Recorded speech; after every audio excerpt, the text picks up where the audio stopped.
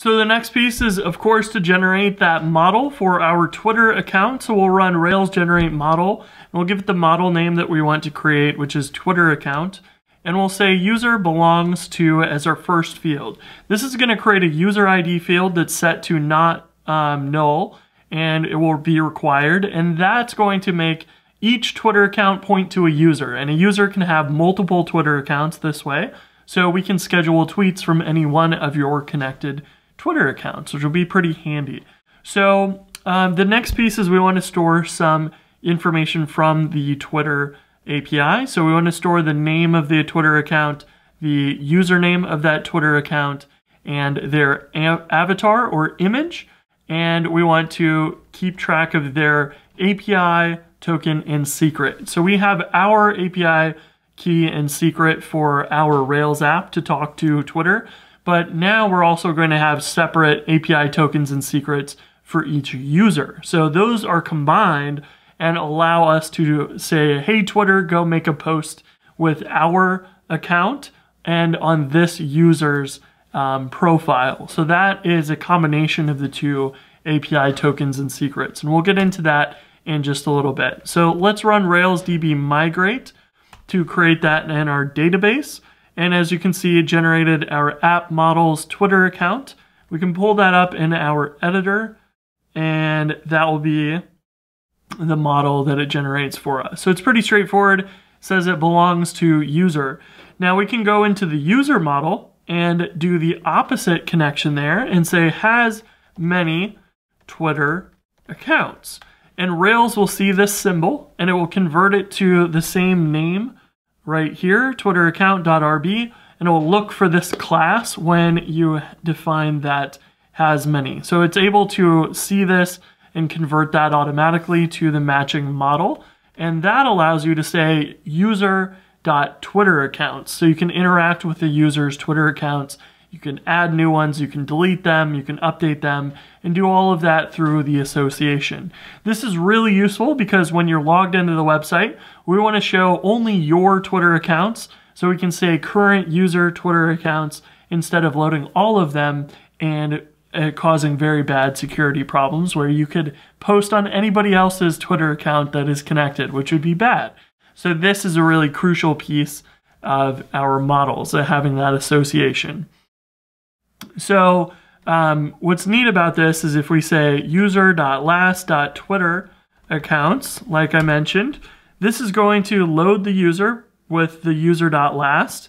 Then it will grab that user, put it in memory as a variable, and then it will call Twitter accounts on it, which is going to query the Twitter accounts table using this SQL query. And it will automatically put the user ID of 4 inside of that. So it's automatically scoping our query for our user. So it's not going to grab any other user's Twitter accounts out of the database.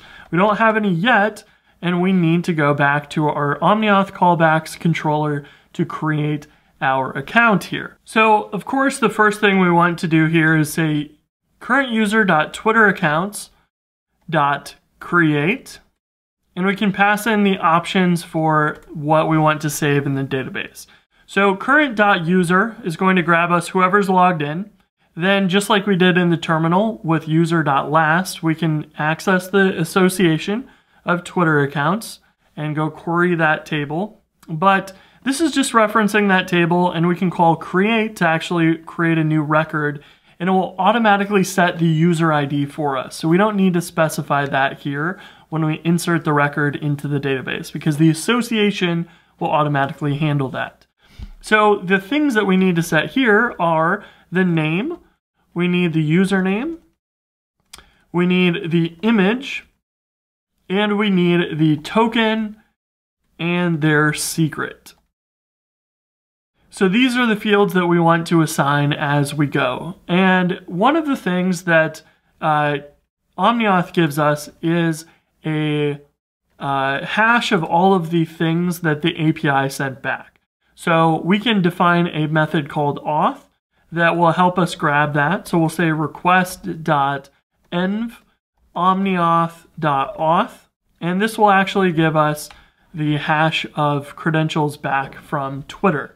So you don't have to worry too much about this. This is how OmniAuth sets that up.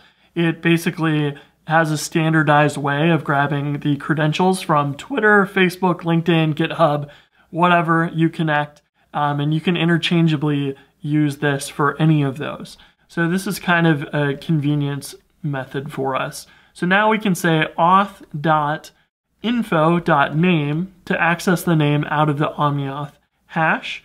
And if you want, you can print out the OmniAuth, or this auth, the return value of that. You can just print out auth up here, rails.logger.info auth, and that will print that out in the Rails logs so you can see what that looks like. So we'll add that and we'll go fill out the rest of this. They call the username nickname in OmniAuth, and the other thing for image is in info, but then auth.credentials.token will give us our credentials and secret. So that is how we're going to create our Twitter account in the database. So let's try it now. We'll go back, we'll type /auth/Twitter. We'll be redirected to Twitter. We'll be redirected back to our app, and then it's going to run our controller action. Now we get an error here because we didn't do anything yet, and we should probably redirect to the root path and say a notice of successfully connected your account. So we do need some redirect, otherwise it's going to do that same head OK that we see before. So we get this error, but if you actually look in here, this is the big old OmniAuth hash that they give us. So we get all kinds of information about this. We get the user's profile images and tokens and whatever other things from the Twitter account. So you can poke around that and add any other things that you would like to save. So now we can go back to our app and let's go into our database because we should have created a Twitter account. So let's say user.last.Twitter accounts, and there we go. We get a record here. And if we grab the first one, we'll get our Twitter account that we just connected. Now let's go ahead and destroy this and walk through the process again. So we'll go through auth Twitter, and it will create our account and redirect us back to the home page. So now we have that Twitter account all wired up.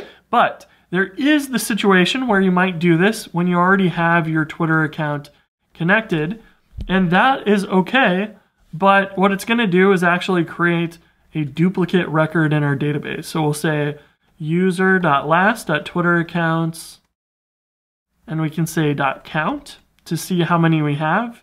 We have 2, and we can even print these out. So Twitter accounts.all, and we'll see that we have the username exid3 and the username exid3 in the other object. And this is where the 2 are separated.